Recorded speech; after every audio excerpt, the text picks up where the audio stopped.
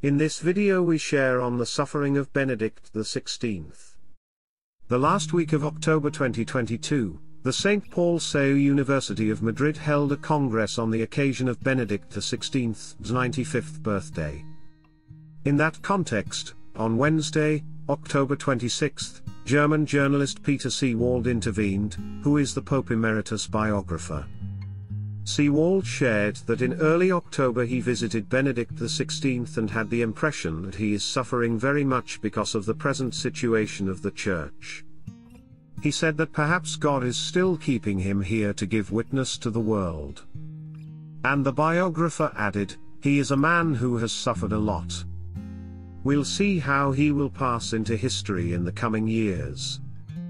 Asked about the injustices that the Pope Emeritus has faced, Seewald, who is also a writer, answered that one of them is his own failure for not having made known his true personality, with his human grandeur.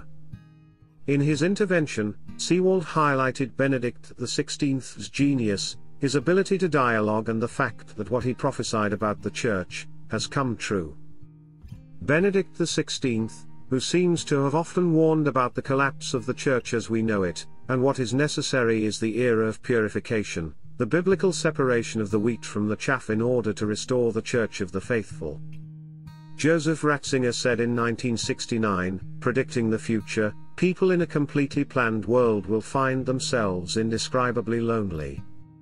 If they have completely lost sight of God, they will feel the full horror of their poverty. Then he will discover a small flock of believers as something completely new. They will discover it as the hope meant for them, the answer they have always sought in secret." And so it seems that the Church is facing very difficult times. The real crisis has barely begun.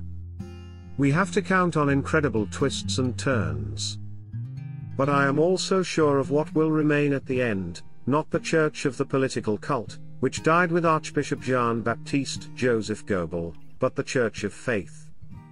It may no longer be the dominant social force to the extent it was until recently, but it will enjoy a fresh flourishing and be recognized as man's home, where he will find both life and hope after death. Thank you for supporting my channel. May God bless you and keep you. Our Lady, Queen of Peace, pray for us.